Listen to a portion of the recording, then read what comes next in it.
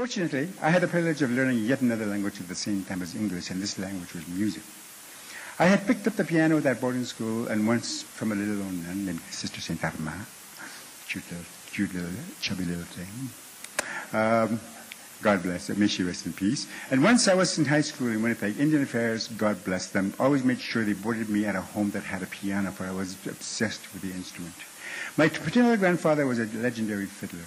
My father played the accordion, so I, third generation in this line of musicians, would become a pianist. It was natural.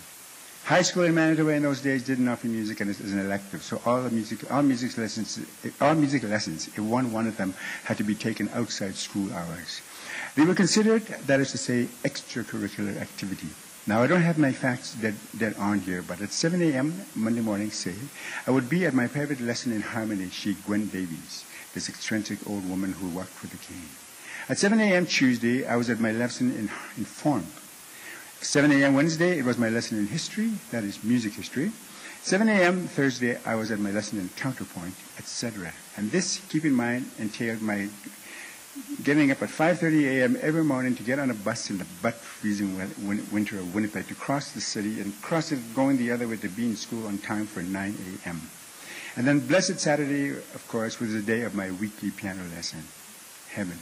In this way, and later on at university, I learned to deconstruct and then reconstruct a Beethoven sonata. Play the chamber music, to play Chopin nocturnes, to write my own fugue in the style of J.S. Bach. Write for an orchestra.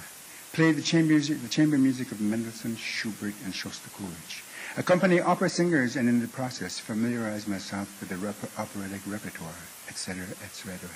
From age 18 to age 22, that's all I did. It was total immersion.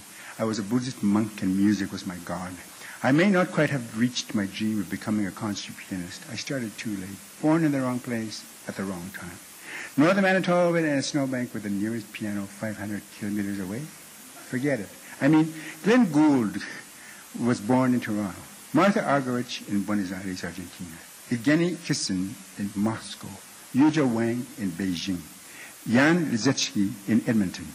All these good people, God bless them, born and raised in the music capitals, if not of the world and of their respective capitals.